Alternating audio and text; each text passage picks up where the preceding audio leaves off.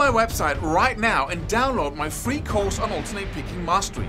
It contains 5 essential exercises that will take you to alternate picking mastery faster than you can imagine. And then I've included my method of how to lay out a practice plan in just 1 to 2 minutes that will absolutely boost your results like nothing you ever tried before. So go download it right now. It's free.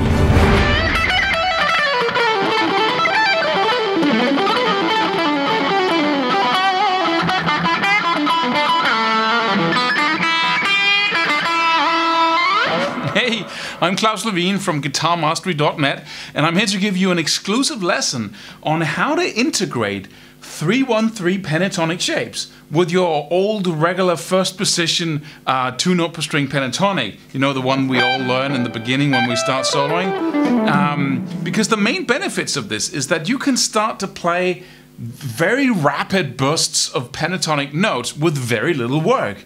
And you can integrate something that most people shy away from because, it's too difficult. It's a lot of scale shapes I have to learn, and what's really the benefit of it? We take one little thing and we implement it into something you know already, that you can play already. So from that standpoint, or from that point of view, you can then move out into the new thing and then back into what you know already. That's the most powerful way of learning something new, is to integrate it with something that you use already, because then you will actually use it when you play with the guys or play on stage. So let's have a look at it. Let's go close up and take a look at our sequence and our 3-1-3 shapes here. So we got our first position E minor pentatonic shape right here with all the notes of the first finger in the 12th fret. And then I got the 15th fret on the B and E. So I got that minor third interval between these two notes. And then I got the 14th fret on the G, 14 and 12 on the G, and the same thing on the D and the A, and then 15 and 12 on the low E. And that's a really cool shape because we got that first finger in the same fret. So it's a really cool shape to phrase in.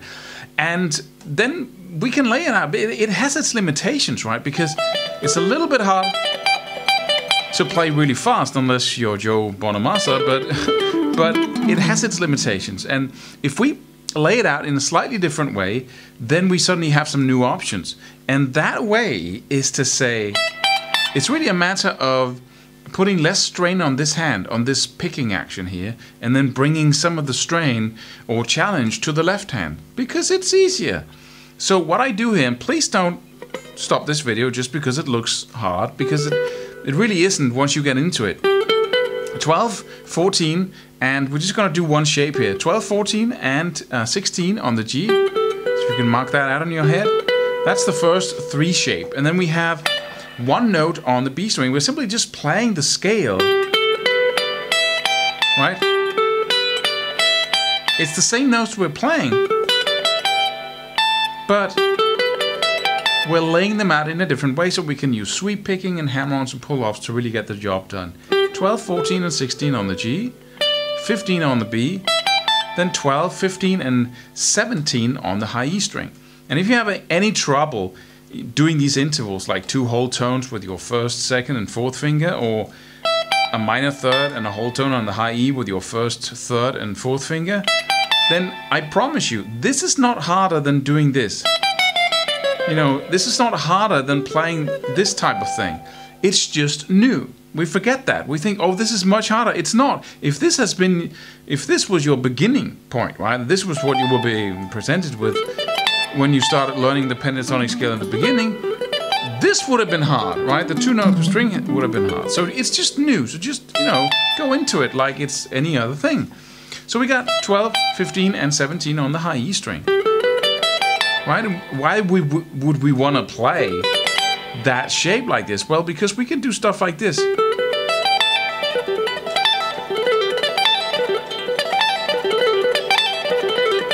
I have a little bit of sweep picking action in there, and I have some hammer-ons and pull-offs. And no alternate picking. Right? A little bit on one string, but no alternate picking string shifts, which makes this much easier to learn very fast. So let's just look into what am I doing here. I'm simply just, you know, you can pick the first note in the 12th fret, and then hammer on your second finger to the 14th, and hammer on your fourth finger to the 16th, and then pull them off again. And be sure to really hammer on with the tip of your finger and pull off by flicking the string. And if you see your fingers jumping far away from the fretboard like that, then that's because you're really doing it right. You're really practicing hammering on, right?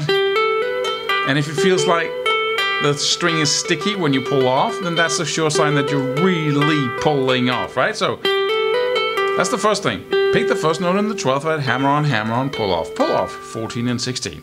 Okay, so once I've done that, I hit the 16th fret again on the same string and then sweep my way, simply 2 downstrokes, to the 15th fret on the B string and then the 12th fret on the high E string. So I go,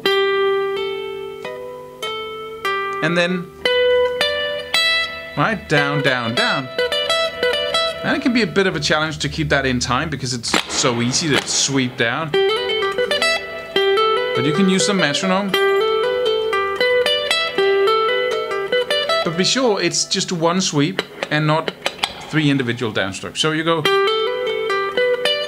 once you get to this point here, you just do the same thing. You hammer on to the 15th and hammer on to the 17th, 3rd and 4th finger, and then pull off again down to the 12th. So up and down on the same string. There you go.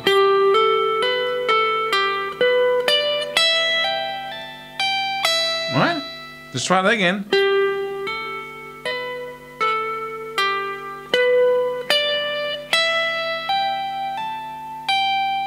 And from here, now I have this note ringing out. I go up in the 15th fret B string and up in the 16th fret G string. And then up, up, and then I hit the 12th fret G string again, and then I start from the first note again. So I go, and then up 15B, up 16G, and then a downstroke here in the 12th fret on the G string, and then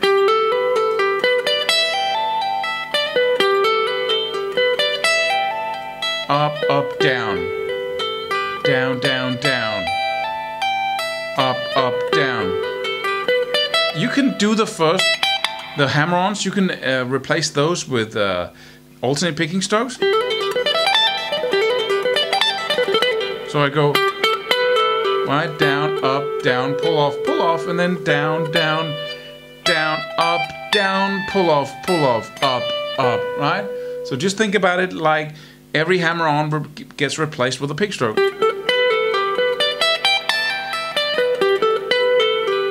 Let me just play it for you slowly with hammer-ons and pull-offs, and then slowly with the added pick strokes.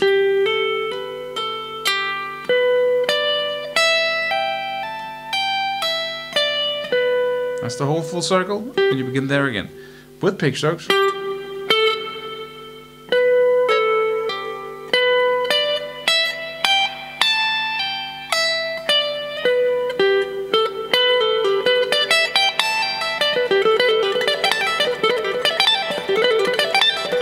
Right?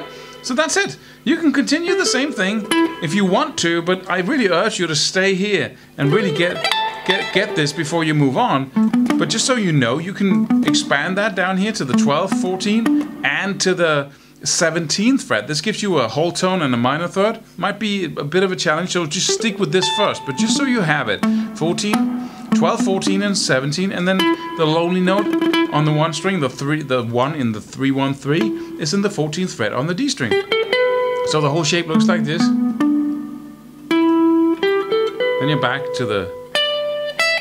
Alright? And you can of course go... Oops.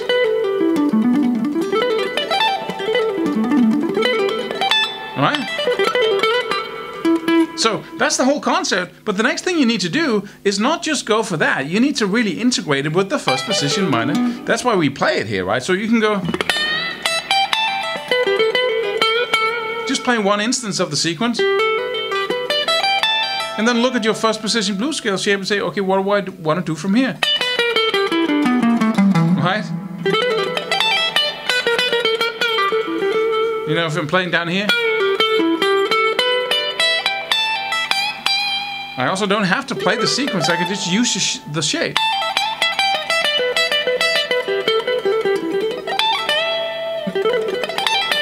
Right?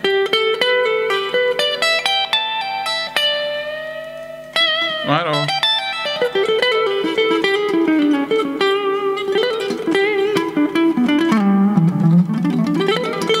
Right, it becomes like an explosion of notes right there when you use it.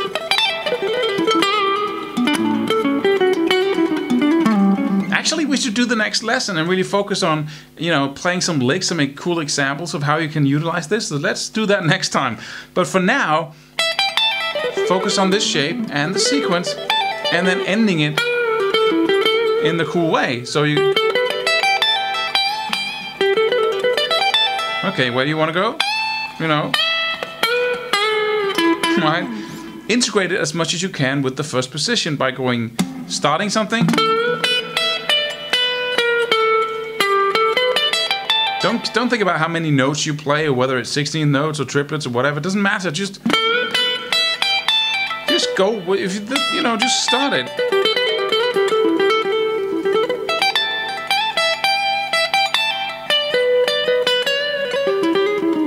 Do whatever you can to play around with the two shapes and go back and forth within them. So I hope you're up for it. Take this little shape, just a 3-string shape, and implement it into your pentatonic playing. And even if you think, it feels awkward, start with 1 string and just say, this week, every time I'm just fooling around, playing some stuff in my first position blues scale shape or pentatonic shape, then I'm just gonna focus and force myself to just use that layout on the top string of the three notes there. Just go, right? Implement it. And remember to do it just over a week. Then take the next thing. Then take the G string. And then gradually you will be able to play the sequence and also practice the sequence, you know, with the metronome, in front of the TV, sitting in the couch. Everywhere you can just go up and down, the pick strokes, the over and over and over again. And I promise you, if you'll do that with this first position shape, it's, you know, all roads are open to you suddenly, because then you can do the technique and, you know, it looks the same way across the fretboard. Then you can take another position, then you can cover another set of strings in the first position. And pretty soon you'll be, you know, playing these fast bursts of notes without thinking about it.